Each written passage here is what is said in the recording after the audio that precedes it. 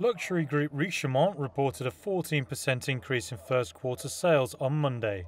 The maker of Cartier jewellery and Jaeger-LeCoultre watches saw a strong rebound in Asia for its high-end jewellery. Richemont said its overall sales jumped to just under $6 billion over the 3 months to the end of June. But that was below some analyst expectations, and shares plunged around 8% in early trade in response. Investors noted a downturn in the Americas where sales fell 4%. Concerns have risen about a slowdown in luxury demand there in recent months. Richemont, which also owns brands like Chloé, Montblanc and Dunhill, said organic sales rose just under a fifth. Analysts had expected slightly more. Asia-Pacific business was the real bright spot. Demand there was helped by the end of health crisis restrictions and the reopening of borders. That pushed the company's sales up by close to a third in the region.